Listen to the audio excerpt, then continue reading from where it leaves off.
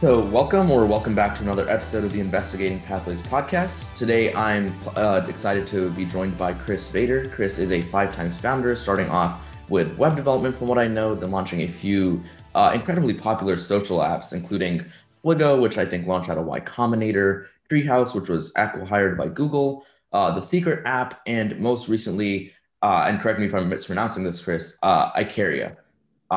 So Chrys, thank you so much for being here and taking the time to speak with me. Thanks so much for having me. Sure. So Chrys, for those listening who don't know very much about who you are and what you're working on at the moment, could you tell me a little bit about who you are and what is it that you do? That is the ultimate question. By trade, I'm a software engineer and product designer. I've been doing that since the age of 14, so it's been over 20 years now.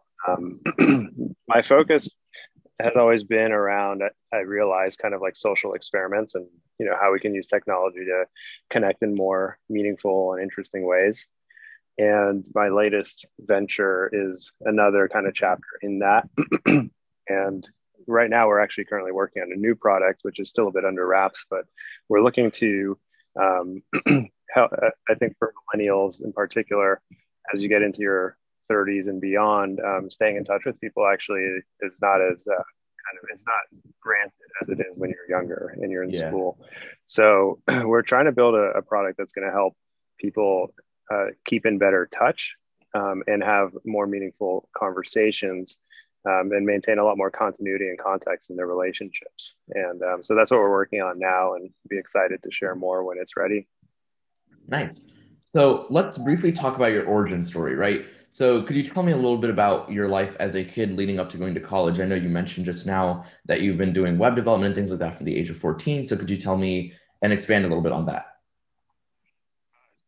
For sure. So when I was a kid, I was really into video games. I mean, I still play, but it was very much a constant in my life back then. And that led me to get involved in something called MUD, which is a text-based RPG. And the way that it worked back then was you'd be able to download kind of source code. It was open source, and you could create your own version of that game and modify it. And so after playing for a while, I really wanted to kind of like create my own world and modify it. So I tried to do that, and I downloaded the code base, and I was not very successful in figuring it out, just kind of twisting knobs and changing values and breaking things. So I got lucky to meet a friend at my friend's barbecue when I was 14, who was an older guy who was a software engineer. And I told him I was learning to code, or trying to, and he kind of took me under his wing. And his name was Rob Raish. And he really brought me like up to speed in all these different languages. And that's what led me to get kind of my first job with a friend of his named Doug at a company called Datamuse back in the day, which I believe was acquired by Yahoo. And so I started out as just a kid doing kind of Perl scripting, really still learning, getting my bearings. And at the time, I think I was also kind of working at the grocery store, bagging groceries, which I was not a big fan of. And as soon as it occurred to me that I could make a living, or at least make an earning doing web development, I started to look into that and started to do consulting. So that was pretty much like throughout, I'd say, high school. I would be playing games and then, coding up stuff related to that. I joined Quake was the first person shooter back then. I had like a clan that we played as part of, and I would try to build our website or build a roster management system or whatever it came up. Like I always enjoyed trying to make tools for, the things that lacked from in the areas of interest, in my areas of interest, in my community as well. And I didn't end up really going to college. It's complicated. I mean, I took some classes, but after I graduated, I became a full-time programmer. My mentor, Rob, actually got me a job. So I graduated when I was 17.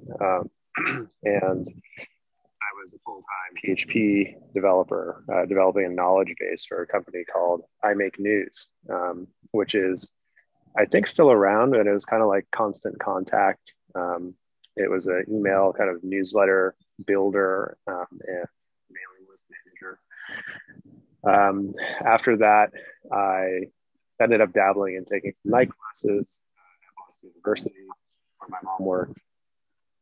And during the day, I got a job there on the website, working on the website, and I kind of continued developing in PHP and worked on their kind of forum software and kind of styling it. And after that, I basically got in this pattern of, I'm not making enough money. I'm not like, I should be paid more. I should be paid more. Like, that was my kind of attitude when I was younger. And that led me to like continuously kind of look for opportunities, and eventually found another job at a company called Advisors, I believe, and they did student loan consolidation. And I had an opportunity to join and kind of lead their building out their CRM, again, using PHP. And that was really cool because I was working on a small team. The company was maybe like 7 or 8 people, maybe 10. And there was a customer service team.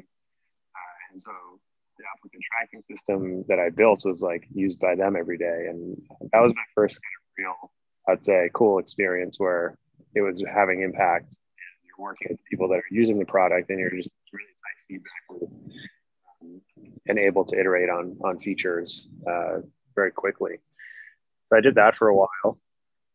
And all this, by the way, I should say Massachusetts. I grew up outside of Boston, and these jobs were kind of like scattered around the Boston area. So after, I should mention, actually, when I worked at Boston University, I met my future co-founder, Dan Rhodes. We worked together on the website in this room we called the dungeon, because there was no windows. I can't believe we spent 8 hours a day in there. But that came up later, because as I was going through all these different jobs, eventually, this is a really interesting kind of turning point for me. When I was at this point, I must have been like 21, I think. I was looking for a new job, and there was this one job that was like really high paying at the time. It was like 70 grand a year, which at the time was like a lot for me. I don't know how that fares with your generation in terms of the inflation and all that, but back then that was significant. And I also had one more interview to go to after I interviewed for that job. When I had interviewed for the higher paying job, I was like, oh, I was very excited. This is the one that I want to take.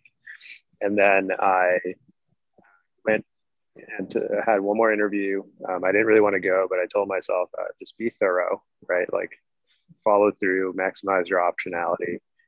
And so I showed up for this interview, and I'm in like a suit, and I walk into this office, and it's got this kind of like open desk layout.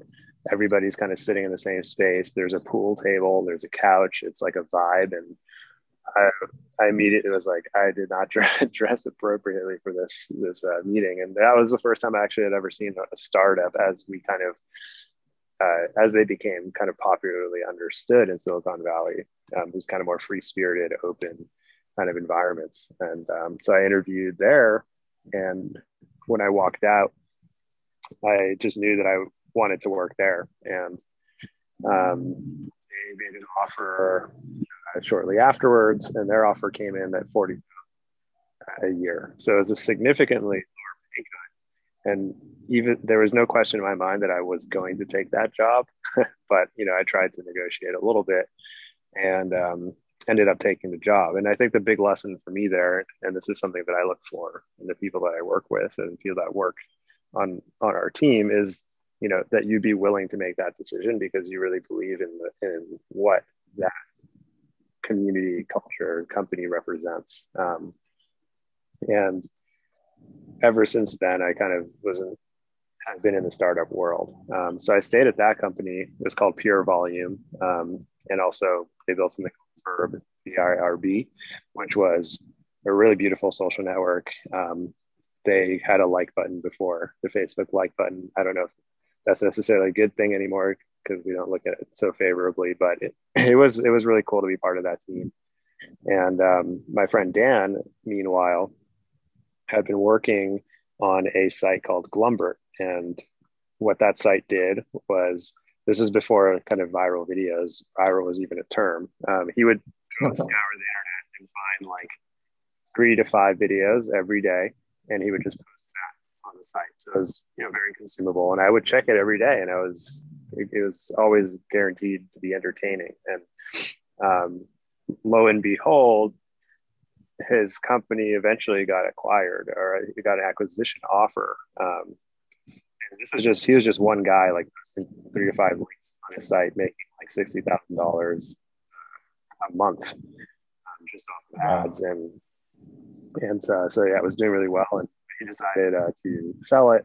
I think there was a lot of copyright issues kind of coming up and stuff like that he didn't want to have to weather. So he reached out to me and said, "Hey, I want to build another thing." Yeah. That sounded really interesting to me. I've always been kind of drawn towards the adventure, and I ended up leaving Pure Volume.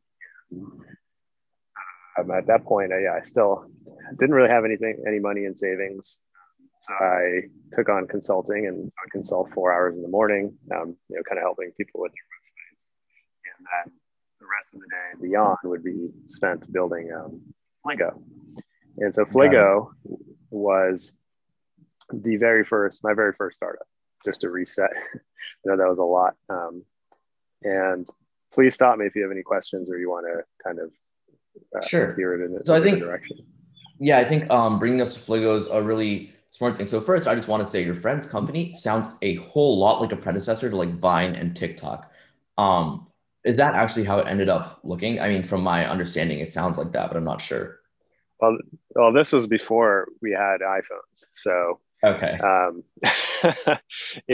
I think it's in the same spirit, yeah, where like, you have this meme content that can be really engaging and do its rounds, but there was no real source for that before. And then YouTube didn't have, if you go to YouTube's homepage, it was just never interesting. I mean, it still is never interesting.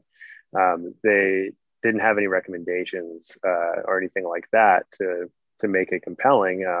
So that's actually why we started Fligo, was because we wanted to recreate that experience from Glumber, where you come to the homepage and you're guaranteed to be entertained. Got it. So what I'm most curious about before we get into what exactly Fligo was, is how did you end up moving from web development and design to building a like social media focused startup? That's a good question. So when we built Fligo, it wasn't really social media necessarily. I think for me personally, when I think of social apps, it's something that you do with your friends versus like a Reddit, which is more, it is social, of course, it's a community, but it's kind of not, it's outside of your immediate relationships, from what I understand. And so and same with something like YouTube, it's not necessarily something you're doing to keep up with your friends or interacting with your friends, though you certainly can. But that doesn't seem to be the predominant use case. So when we started, it wasn't really something to do with your friends. We were just kind of building this video site. And honestly, I mean, we had no idea really what we were doing. We're just kind of, following our impulses and our gut at that point. So we did Fligo, and then eventually we got to Treehouse. And that's when things kind of pivoted to become more of what I would say is social media. Sure. So going back to like the beginning of Fligo, why you mentioned that you were very into the adventurism side of things. And so I want to expand a little bit on that, right? Could you tell me a little bit about why you decided to become an entrepreneur in the first place? I don't know if it was quite a conscious decision. So I can kind of reflect maybe, and now knowing what I know now, I could shed some light on I think that there's, uh, for me, I never really enjoyed school, for example. And the reason wasn't because I don't enjoy learning or I don't value education. It was because I was forced to do things that I wasn't interested in. And so for me, that like when it's not immediately clear why I need this, it's very hard. I have like a physical resistance to it. And so I think autonomy and kind of freedom of expression and the ability to explore creatively were all things that I wasn't aware at the time, but were driving my behavior. So I think when the opportunity presented itself to uh, essentially leave a company and do my own thing, it came with the idea of, I think, freedom. Like I can try any, I don't need to get permission. And I can kind of go and do my own thing. And another value that emerged for me, I think, also is originality and being able to, and what that means is, I think, being able to have the opportunity to come up with something that nobody's ever seen before. Now, of course, everything is derivative to some extent, but it's about creating that feeling in somebody where they're like, wow, this is really cool. I've never seen this before. And it allows you to have that experience, allows you to have new experiences, you know, to kind of expand your mind or expand your internal landscape. So I think that that's what ultimately drove me. So I would classify myself as a creative, and then necessarily a businessman, if you will. I gravitate a lot more towards the product and design side of things. Got it. So now I want to talk about the launch of Fligo, and with that, like your Y Combinator experience, right? So given that you were one of the earliest YC batches, what was it? I remember the summer '08, right? Right. Yeah. So that was like what, batch number 5 or 6 of YC? What was that experience like? Yeah.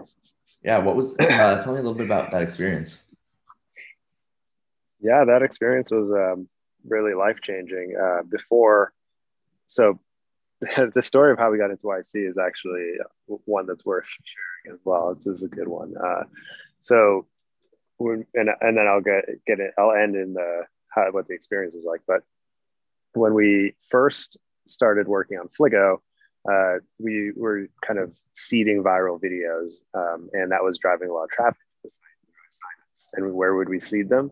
We would seed them on Reddit, Dig, and the Delicious, which was a social bookmarking site. There's these places that people would go to. And so we would be posting on Reddit often, and we hit the front page of Reddit many times with our videos.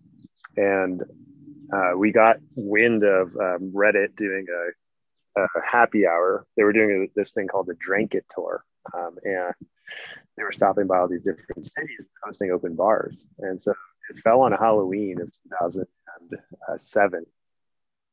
And Dan and I were working a lot, and we're like, well, should we go or should we keep working, right? Because, you know, we have this ridiculous ethic of working too hard, probably. And ultimately, we made the right decision. Let's grab some wigs and let's go to this open bar. And so we went to the open bar, and we got a chance to meet Alexis and Steve, the founders of Reddit. And we were chatting with them, and I think Dan mentioned something about Glumbert, and Alexis or Steve were just like, oh yeah, we love Glumbert. So they actually knew his site because his site was on Reddit a lot. So we kind of we made contact, connection with Alexis and Steve at that point. And that comes back later, because afterwards we kind of followed up and we're like, nice to meet you. Let's catch up sometime. They didn't respond. And then, so fast forward to the next year, 2008, I forget exactly when, but Dan turns to me and says, there's this thing called Y Combinator. If we fill out this application, we might get $15,000 to work on our company. And I said, oh, well, we have nothing to lose by just filling this out. It can help us solidify some of our ideas by putting words to them. And so we filled it out and we submitted it. And then we got an email pretty quickly back from RTM, who's one of the partners at Y Combinator, asking us some question about collaborative filtering, which was something that we promised that we'd be doing with Fligo to provide better user recommendations.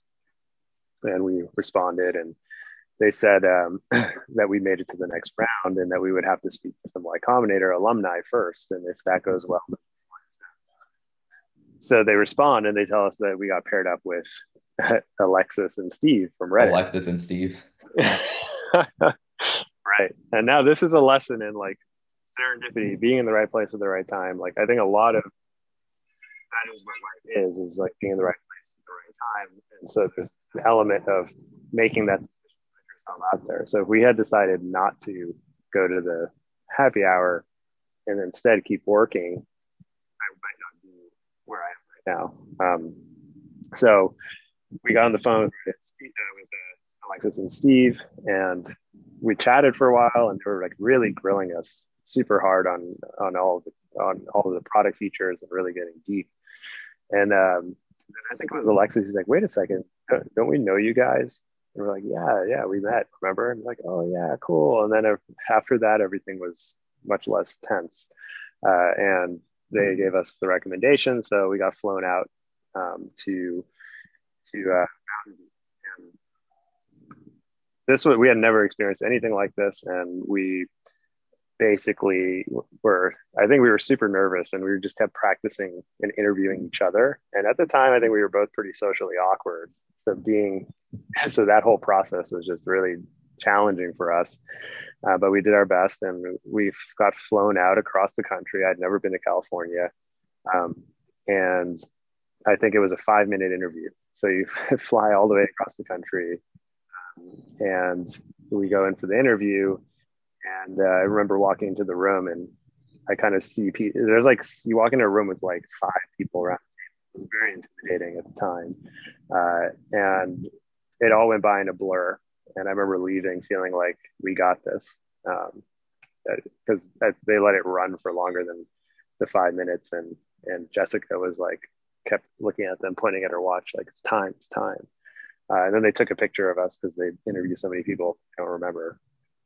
And we went off, and then that night they called us and said that we got in, and that was a major turning point. I mean, I remember being very excited. We were at 21st Amendment in Soma in San Francisco, and so at the time we were still living in Boston, and so we went back to Boston, and that's when YC started. And I think it was the last batch to happen in Boston on Garden Street in Cambridge, and so the experience was very cool.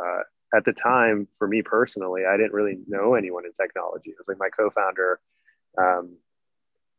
the community that I had in Boston, and it was not very entrepreneurial, and kind of there was a lot of doubt, or like, oh, you're doing that. That's stupid. Why would you? That's silly. Like, what do you think you're doing? Kind of attitude. And so getting into YC, all of a sudden I met all of these other people that were just like us, and I really felt I belonged, and that was one of the big things for me with YC, was finding that network and that community. And so we were like a band of brothers. At the time, it was all men in that group, and there was like 20 companies, maybe 2 people per company. So it was like somewhere like 40 to 50 people.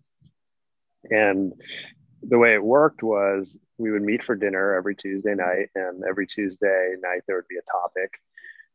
PG, Paul Graham, who is the founder and was still doing the day-to-day operations back then, would be teaching us about what it takes to run a startup, both in terms of like operations and then also psychologically. And also we would get inside stories on like things that seemed like you wouldn't have access to otherwise, that brought in speakers. Like I remember the founder of Lotus came in, the founder of Akamai, the older companies, tech companies back then, they weren't as old.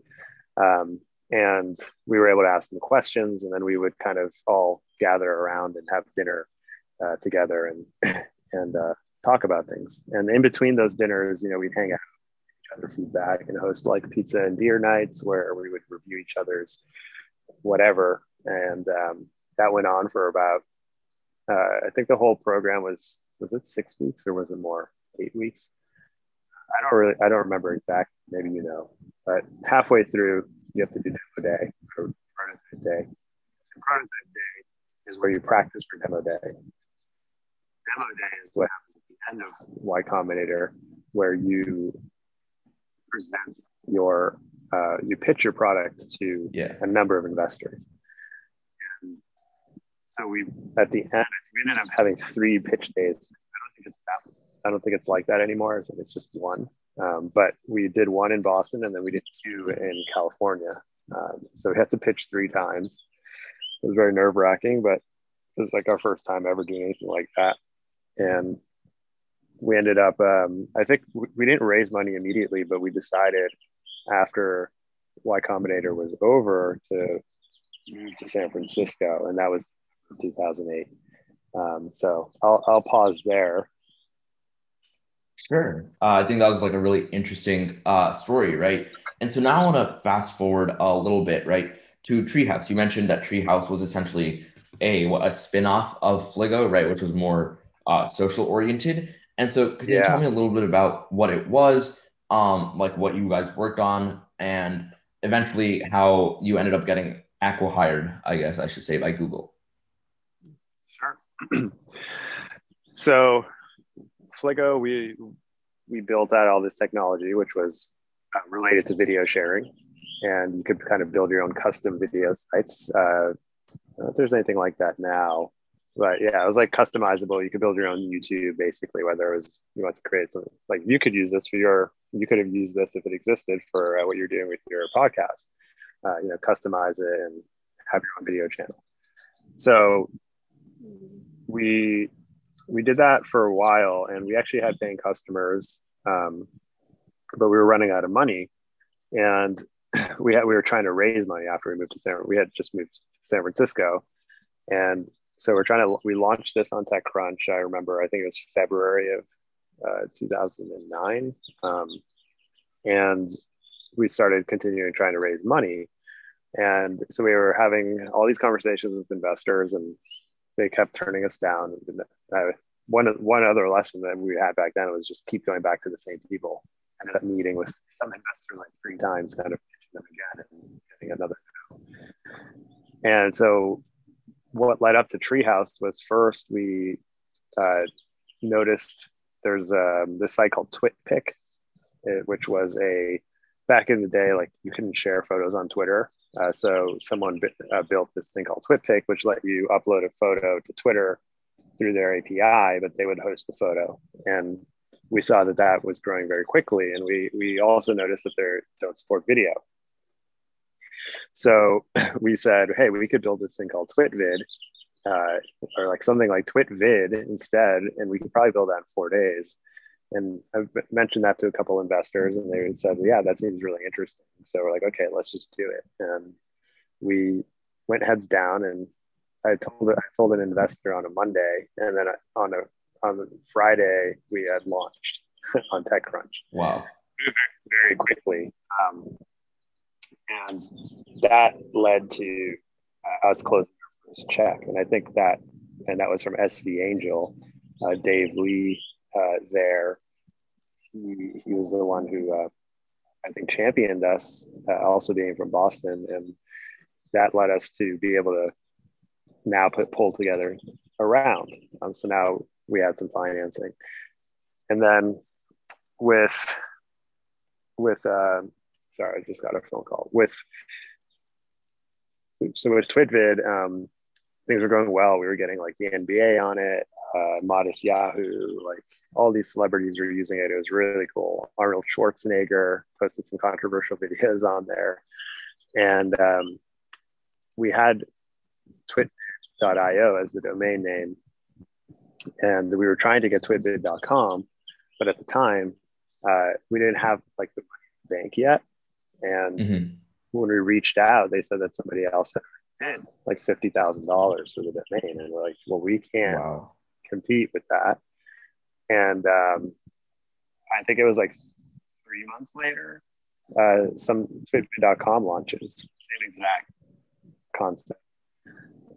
And 2 weeks later, they basically copied all of our style sheets and everything. So they look the same, pretty close, different logo, but like, to the untrained eye, or somebody who's not really paying attention, even a user like wouldn't notice the difference. So we noticed all our users, our high profile users, are all kind of switching over. And so we rebranded to Vidly, vid.ly, and that took us some time. And then we felt like we're like competing against our own traction. And it was kind of a tough spot.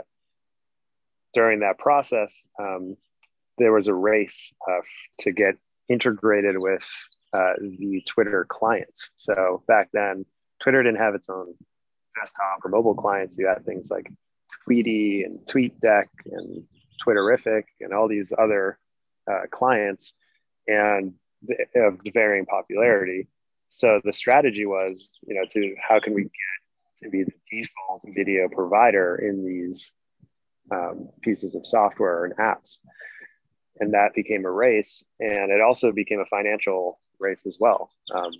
So TwitVid, I think, had more funding, and this was, I think, we were still kind of like in the process of closing a round. We didn't have as much money, but TwitVid was paying like 50 grand or whatever to become the default provider, and we couldn't compete with that again. So we decided to start kind of building our own app where you could take a video and post it directly to Twitter from our app. And it was during that time that we started to wonder about mobile. We hired consultants to do it. We didn't have the competency ourselves. And I remember, and that was around when MMS kind of launched. So yeah, you used to not be able to text photos on the iPhone. And that came Didn't know that. Yeah. If you did, it was something that made it like very easy or free or something like that. So it wasn't really a habit that people had in the States. My cousins in Europe had that habit. Like I went to visit them and they would be snapping photos on their flip phones back in the day and sending them. But at least in my group of friends at the time, like that was not common. And so when that launched, it felt like a superpower. I was like, oh, I can just take a photo of what I'm doing and send it to somebody. That's like a really great, interesting way to communicate. And that's when Treehouse was born. We were brainstorming, like, what if you could see your friend's camera? I think that'd be an interesting way to be able to keep up with what they're doing. So we decided to build a little prototype. We decided not to go with consultants. And so basically bought 2 books on Objective-C and on iPhone programming. Read through both of them in a week, did all the examples, and I'm like, all right, I think I know enough to try to build this first version. So we built Treehouse and we shared it with our friends, and everybody really loved it. And we were just kind of figuring out how to grow it. This was, just to give it a time frame, this was 2010, I believe, at this point, and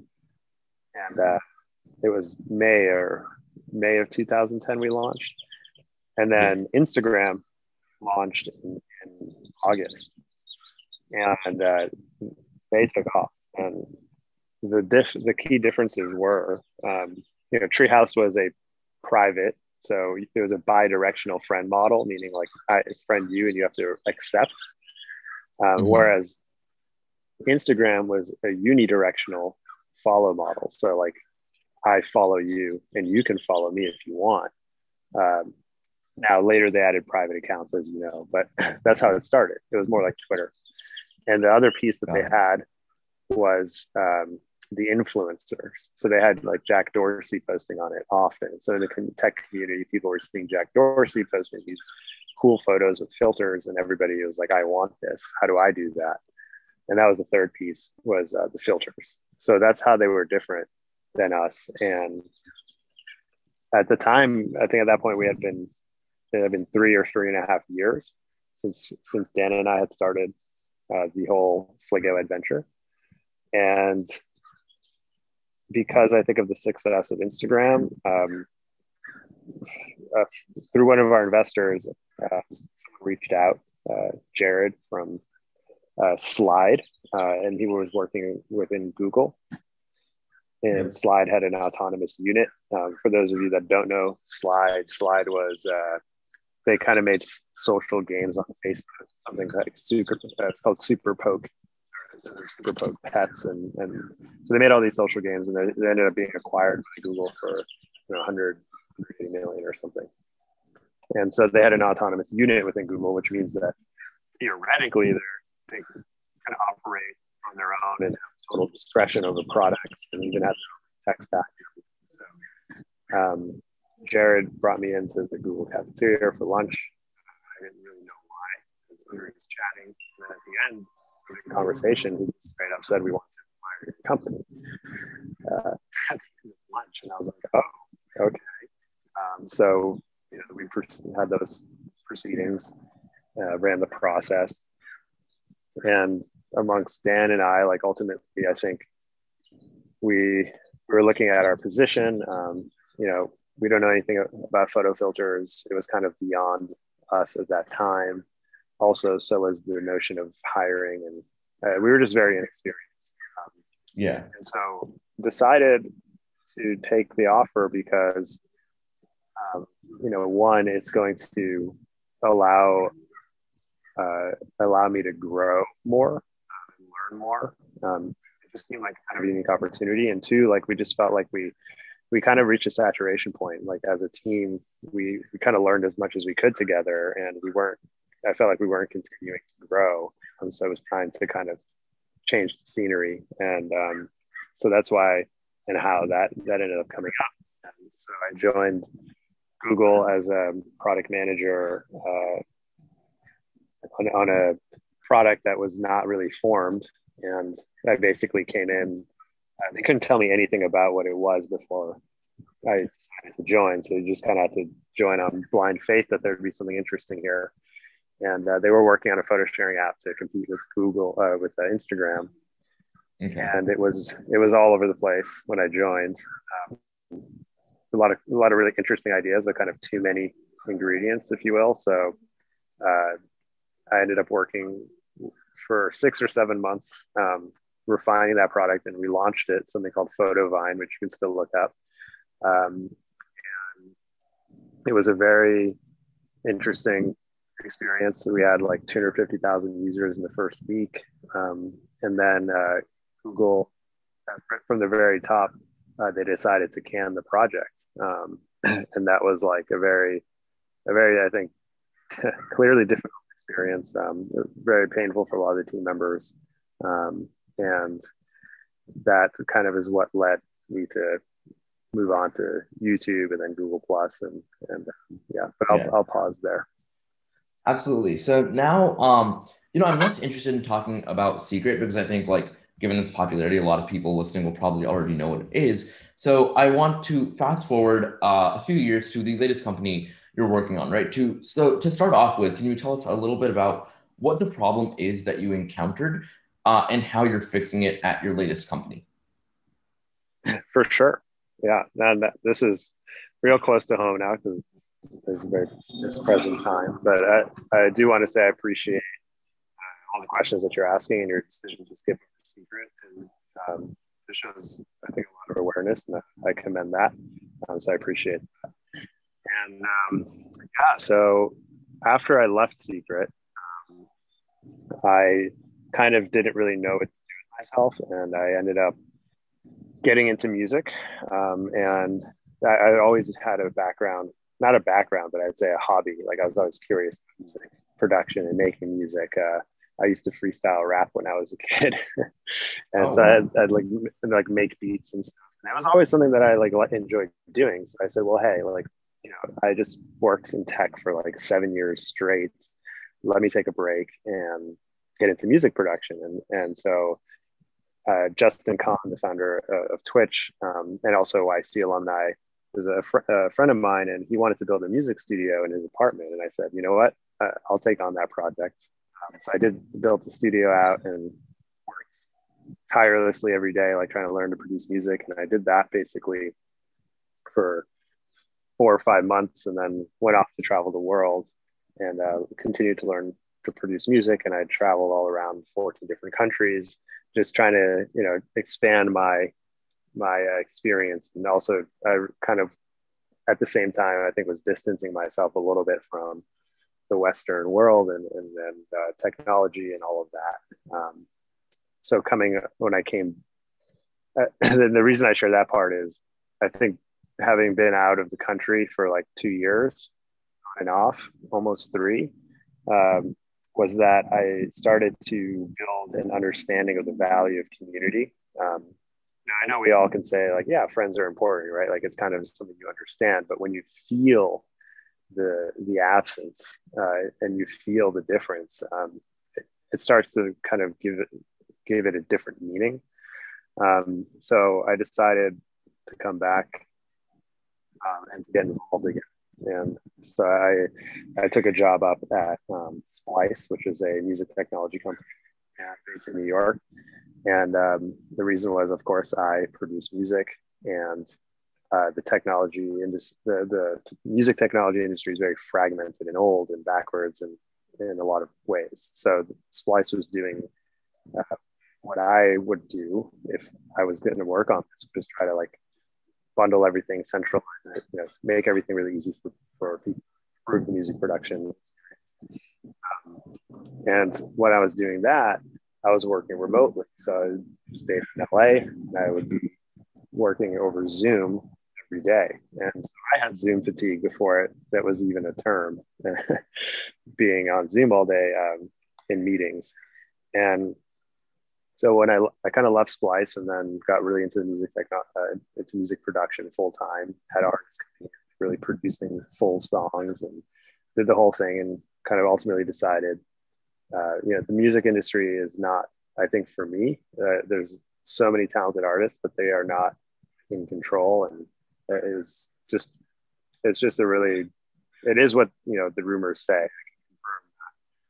So I decided to get music as a hobby, and I started to get back into, start thinking about technology. Right? So that brings us to like maybe not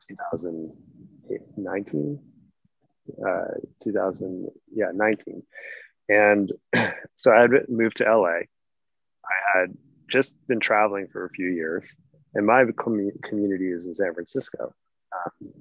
And so being down in LA, there's a lot of great things about it. The lifestyle and like, the diversity, there's so much that it offers, but I would wake up in the mornings with like this feeling of deep sadness and like just like a feeling like an urge, like I wanted to cry. And I'm like, what is happening to me? Like I should be happy. This is all great.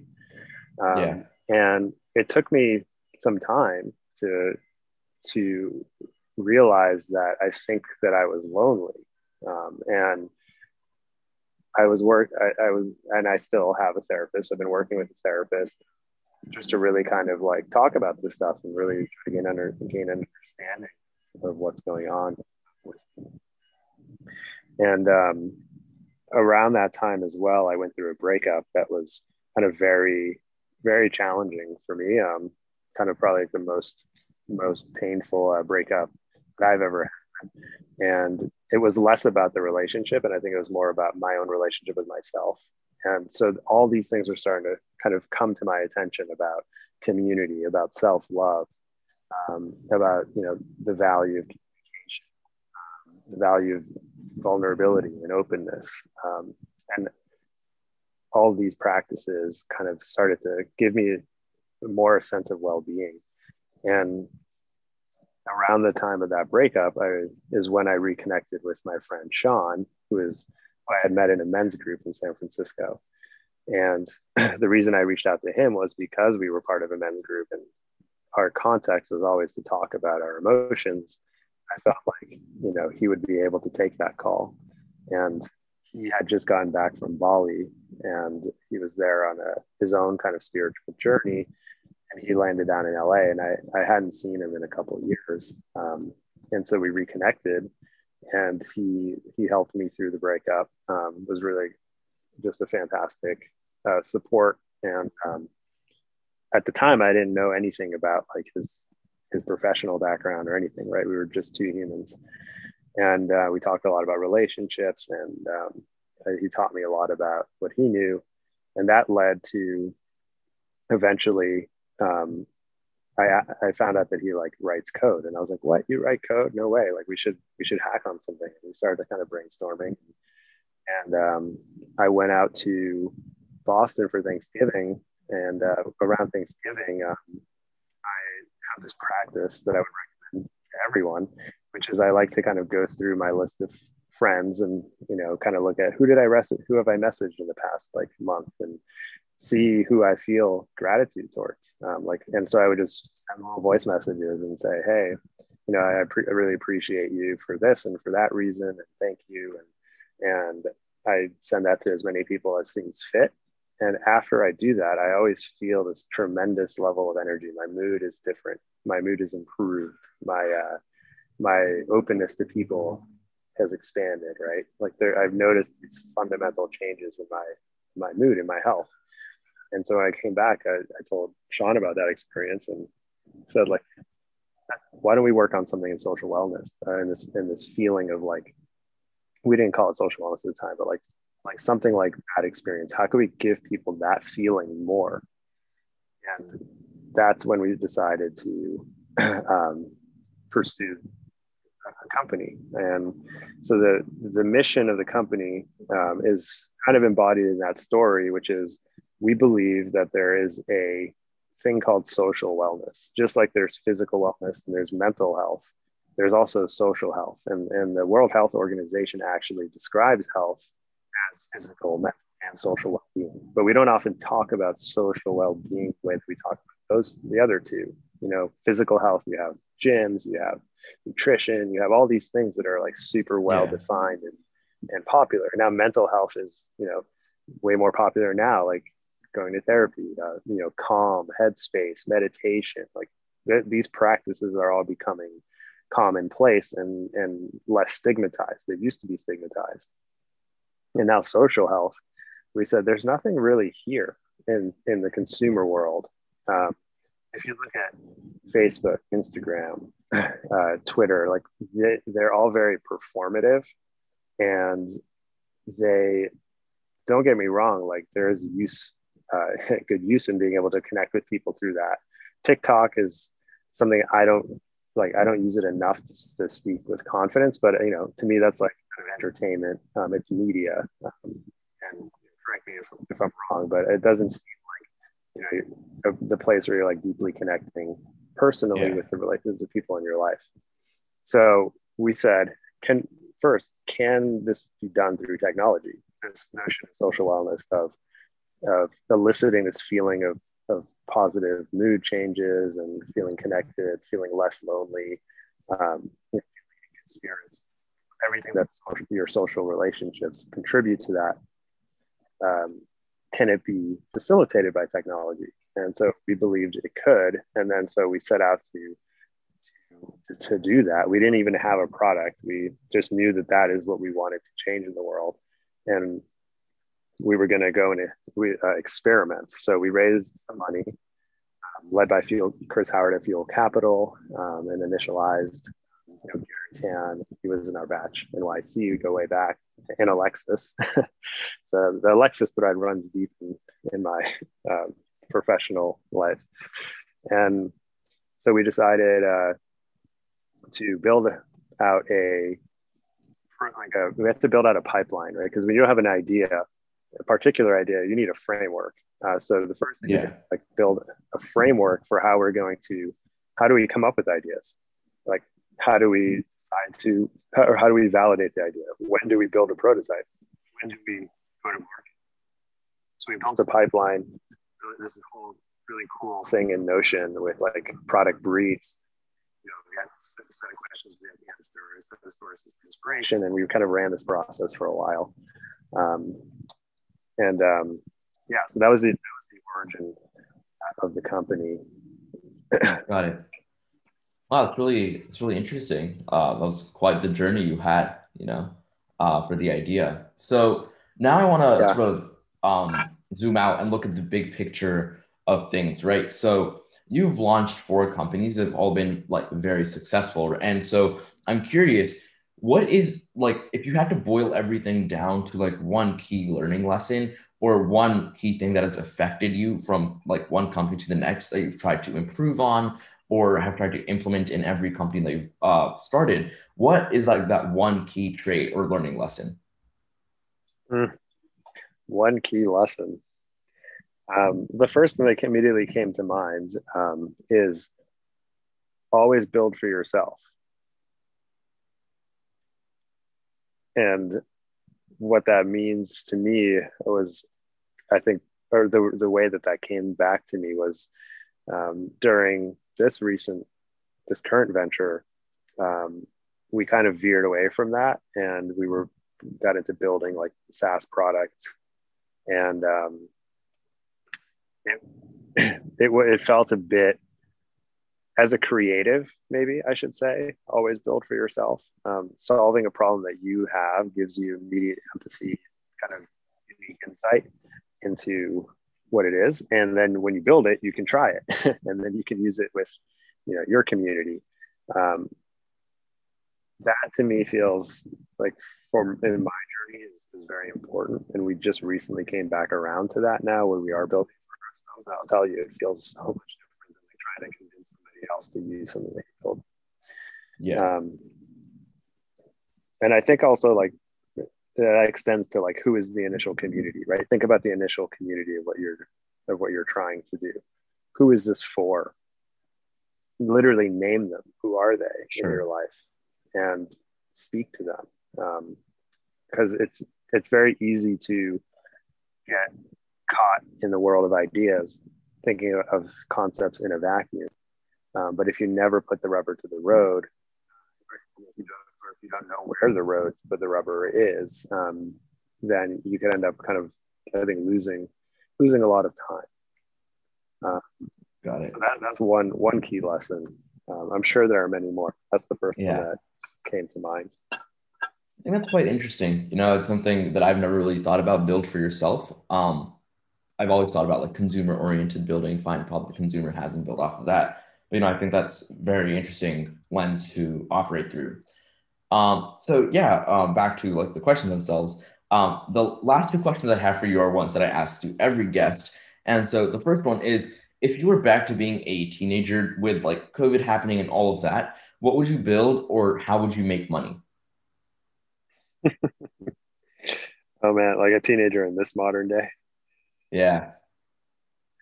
I almost want to flip that question back around to you, because it's kind of funny, because build for yourself, right? I think I'll entertain the question with this one note, like,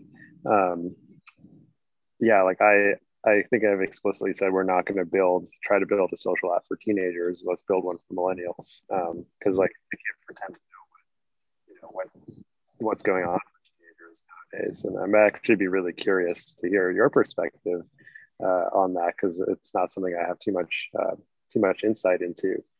But yeah, to entertain the question, I would say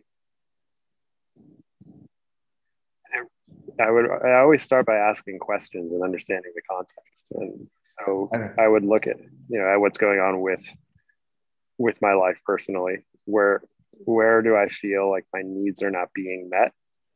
Where is there scarcity in my own life?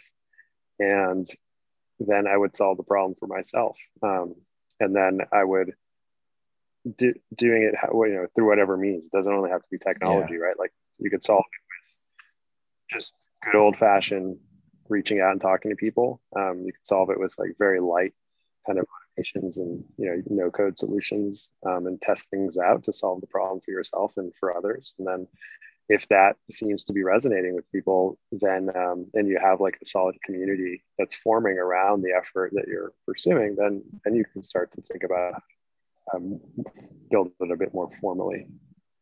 Absolutely. So before I answer the flipped around version of your question, the final question I have for you is, what's your, this is the question, this is another question I ask to everyone, which is, what is your favorite number? And I think that every number does have a significance behind it, or like some way you got to that number. So what is the significance behind that favorite number? I do have a favorite number. It's not something I think of often, but it came to mind right when you asked, which is the number seven.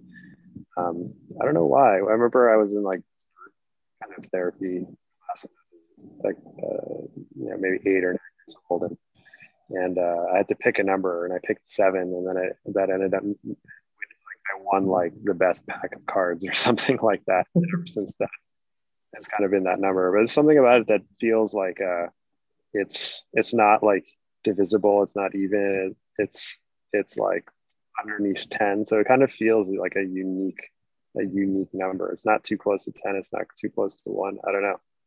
Just feeling into the vibe of the number. That's maybe what it is. And there's always, I guess, lucky seven is a thing.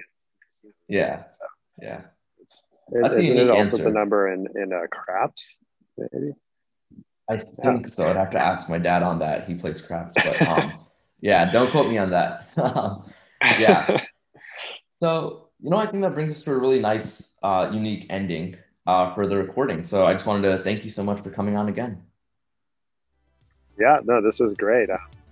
I'm very impressed, and I've done a lot of interviews in my life, and to be interviewed so well by I don't want to be ageist, but by the high school is very impressive. So keep up the great work. Thank you.